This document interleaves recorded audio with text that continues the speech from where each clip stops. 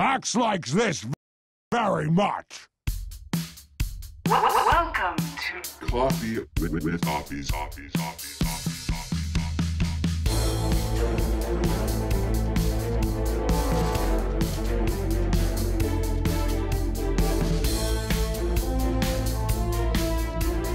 Five, four, three, two, one. Let's do this. And welcome back to Coffee with Toffees, guys. My name is Toffees, as always, bringing you the news that you need for your Dota life. And it is Monday on the 5th of January. A little bit late to get the show started today due to some issues last night with my son this morning, but we're here. We got to give you the podcast. We want you to have all the news you need to know, but here's the story about it. Not much news going on this weekend. It's been fairly quiet as folks travel for some LAN tournaments. I-League took a bit of a slowdown, and it's been fairly quiet during the period of transition after New Year's. We did see the Western Shuffle last week where we talked about that with the editor of Gozu Skib, as well as some others, and we are going to talk about what little news there is today. So it'll be a fast show, so for those of you who are counting on the 30-minute gym experience, it might be a little shorter than that. We'll start off the way we always do with my name, Toffees. You can find me at Toffees_Dota2. Go there. Purpose upcoming matches, tournaments, casting that we do, the morning show, all of that fun stuff that, is great. So go check that out.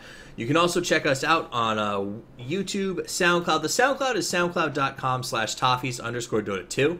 And that has links to all of the different websites. So I definitely think you should check that one out. If you want to support the show, you can go to patreon.com/Toffees and choose to give a little bit to keep the show running. It's a lot of work. I spend a lot of time getting this thing prepped for you every day. And, any support means the world to us. That said, you can also choose to support and get yourself one of these sweet new coffee mugs. The Coffee with Toffees coffee mug has just been released.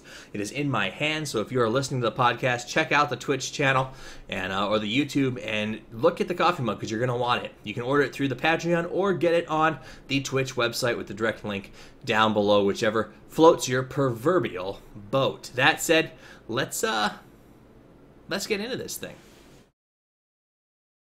Make sure we're on the right channel.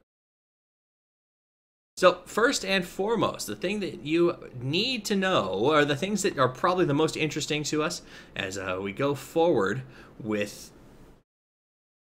what is happening in the pro scene. When we talk about the pro news, which is always our first feature, we have to talk about the fact that Mineski has announced their changes. The latest shift in the Dota 2 team shuffle that we've seen going on.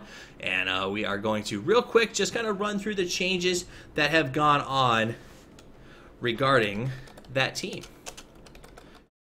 All right, so what we see is a release by them. It came out, 4 hours ago, but that was actually yesterday when we wrote the show. So a little bit of news has been out for a bit, but the actual lineup is going to be Bimbo, Polo, Tarong, RR, and Owa. This is the official roster for Gigabyte Mineski. Now, the reason that this is impressive, I guess you should say, or noteworthy, is we've been talking about the growth of the SEA scene and the value that it brings to the overall market and kind of how much money's flushed into it. And we also talked a lot earlier this year about the scandal with the match fixing coming out of specifically Mineski in the SEA scene. So the fact that they were able to relaunch a team and are convinced and committed to doing it the right way, that I think that we are going to find ourselves in a good spot. Johnny, who was once a major portion of this team's reboot, has chosen to leave, and I think that it's for the best. It's a fresh team. It's good faces.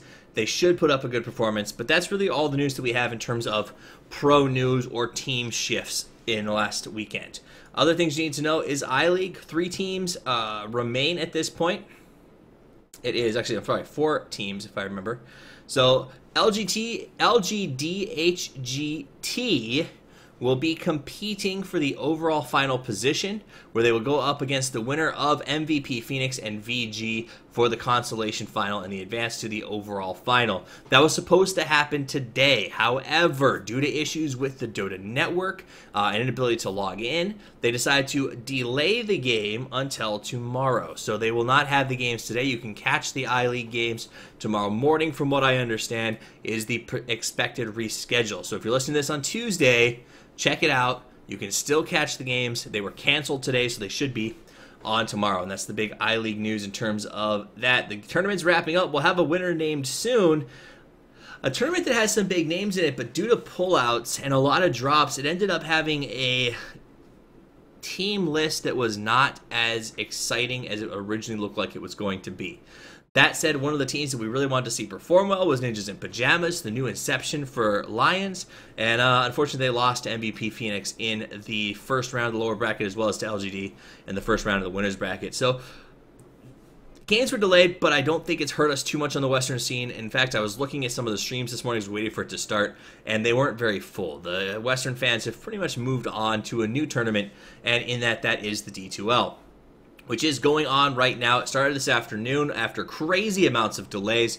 They did finally get this thing underway. CDEC versus VP Polar kicked the day off. Originally, it was supposed to be EG versus LV to start the day, but PPD, Peter, got his plane stuck, I guess, in a snowstorm or something, and was unable to make the flight to Vegas on time, so they flipped the games, and PPD arrived about 20 minutes before the first game started, so he did have some time to scrim out and get ready for the second game, which is starting right now. So EG and LV just finished their first draft if you're watching live.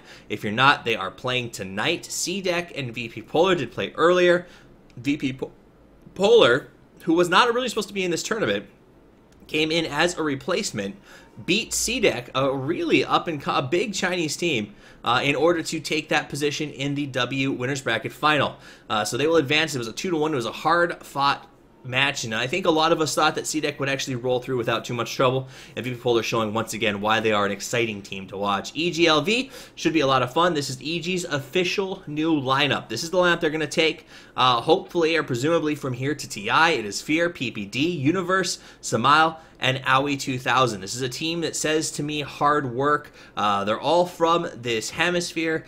They have a lot of talent, and at the end of the day, they came together because, from what I understand, or what I've been rumored to understand, these are folks who wanted to practice, they wanted to train, they wanted to aggressively try to get better. These are hardworking types, and hopefully they put their nose to the grindstone and make it happen. So this new personality should be interesting. Samile, the 15-year-old prodigy, is playing his first game tonight with EG, so we'll be flipping over to watch that as soon as the show is over. I'm excited to see how exactly they do up against a massive test, which is the guys from LV. Final piece of news, and I told you there wasn't much, is that the Dota 2 Asian Championship prize pool has surpassed $1 million. In fact, as of this afternoon, it passed $1,250,000. The compendium goals have all been met, so if you want to buy the compendium now, it might be worth your money, as all of the stretch goals are covered at this point. So the stretch goals are all met. The compendium is maxed out. The Dota Asian Championship is now the second biggest tournament prize pool-wise to TI. So they're calling this maybe like a TI 0.5, I guess you could say, or I guess TI 4.5. Let's say that. And it should be good. The invites are ridiculous. The teams are going to be strong. It's going to be a lot of fun to watch. They also have announced that BTS, I believe Gods will be the one traveling, are headed over to China to actually cover the DAC on site, from what I understand. And that is exciting as well, to have some good English casters, hopefully on site, if that's how it works out, to cut down the amount of passes that we have to make through that great firewall of China. But guys, that said, literally that's the entire show. That's all the news that's happened. It's been quiet, it's been slow, people have just been winding up for the D2L, and it all comes down to there's been some tech problems, but that's about it so far. The show has been a good one, and the games have been great, so go check them out. Make sure you check me out at Toffees_Dota2 over on the Twitter. Check out our patreon.com/Toffees, and don't forget, you can order your coffee mugs right now on Patreon and the Twitch channel, and take it to work with you, take it to school, take it wherever you want, and let people know that you are a lover of coffee with Toffees, and those in the know will know just how cool you actually are. That said, guys, play more Dota, have a wonderful evening, and as always, I'll see you Wednesday. Toffees out.